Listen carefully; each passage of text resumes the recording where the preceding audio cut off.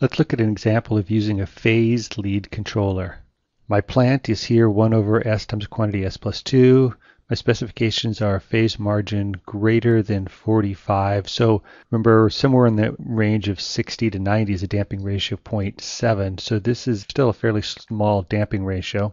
And I want a steady state error to a ramp to be less than 5%.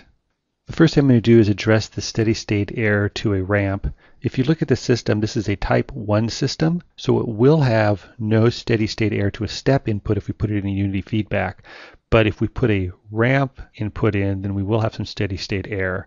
And that steady state error, or the amount of that steady state error, is controlled by the total gain of the system. So the first thing I can do is just design the gain of the system. So I'm going to write just a simple proportional feedback here. This is the open loop plant with proportional feedback with some gain. I want to know what value of k do I have to have in order to satisfy this ramp error. So proceed with the math and I get this.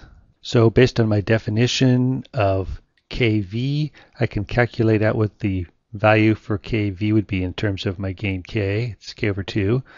Based on my definition for kV and the steady state error for a ramp, I have this relation here. The steady state error for a ramp is 1 over kV, which my spec is less than 0.5, so I'm just going to set it at the limit of 0.05. That means kV needs to be 20, and so k needs to be 40. Again, this means that if I have this plant right here in unity feedback, and I set k is equal to 40, that the ramp error will be less than 5%.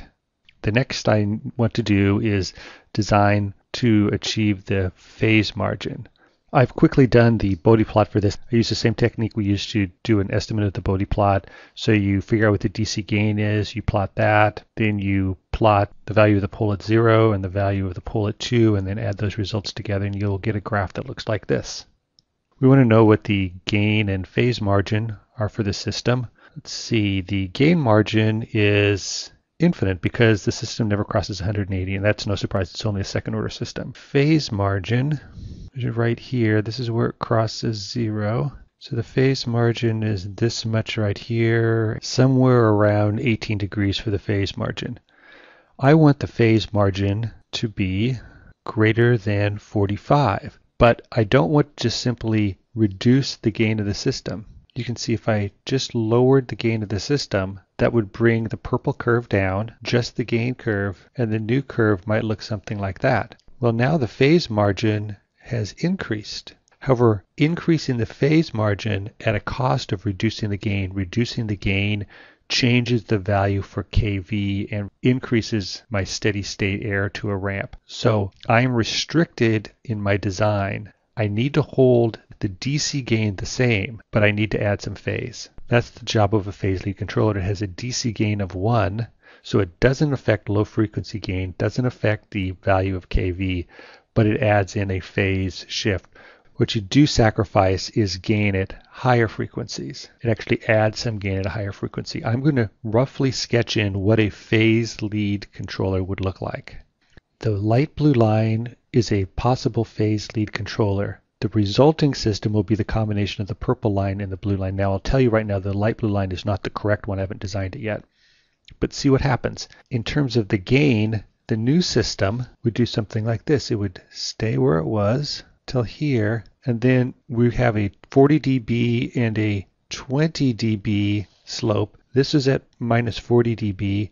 The blue line is at plus 20 dB, so the net result is somewhere in between. That's the yellow line, and then once I get back to this point, I'm back down to a minus 40 dB per decade slope. So I have pushed the crossover out a little bit, but if you look at the phase, I'm adding this phase, which is the original system, and now I've had to put a 0 here because my scaling started at minus 90, and the actual phase lead controller goes from 0 up. So I add this, and my resulting phase is going to do something like that. So at the crossover point, you can see I now have a better phase margin.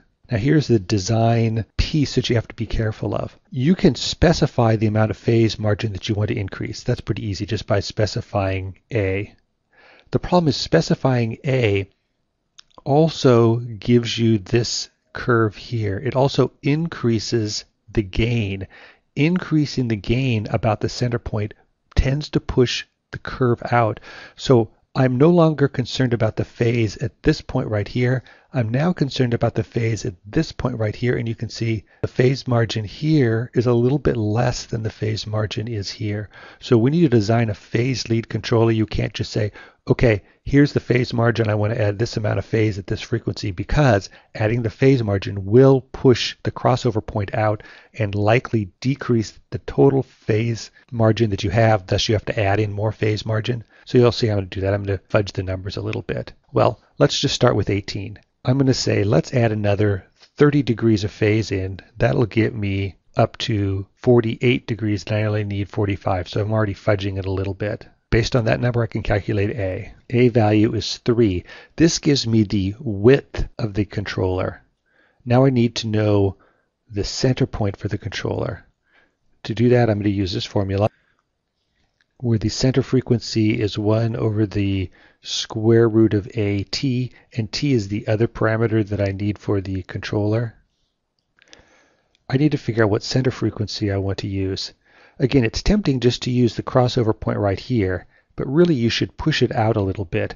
Now, I'm doing this sketch by hand, so I can't get very accurate reads of this crossover point.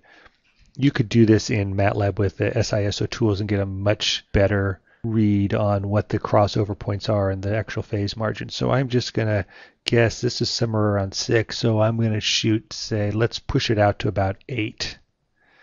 Once I've calculated the value for t, I can then calculate the 0 and pole locations. The pole location is 1 over AT, 4.6. The 0 location will be 1 over t, 13.8. That's what I expect. A pole occurs, and then a 0 occurs. The total gain for the system will be 9.6 with a center gain of half that, 4.8. So I'm going to try and sketch in this curve. Now I'm going to erase the blue, which is my estimate, and then sketch in the purple. Now I've carefully sketched in what the phase lead controller would look like. Here's my 0, my pole that starts at 4.6. Then I go 20 dB per decade until I get to 13.8. Be careful when you measure this here. This is 10, 20, 30, 40, 50, 60. So 13 is just barely on the other side of the 10 mark, with a total gain of 9.6. So there's my 20 dB per decade. That looks about right, and I get just above 10 dB. That's the additional gain that the phase lead controller will add in. And then it adds in 30 degrees of phase at that center point. And now I need to add together the dark purple and the light purple lines. And my approximation looks like this. And now my new phase margin is something like that, which looks like I'm better than 45, somewhere around 50. Of course, I'm just sketching that in, but that looks like it satisfies the constraints. So this is how you would do a phase lead controller by hand. Of course, you should probably do this in MATLAB so that you can get better estimates of the actual values. Final thing to do is just write down the value for the controller, and it's this. 40 is the gain that I need, that I calculated from the required steady state error for a ramp. And here's the location of the 0 and the pole that I calculated previously.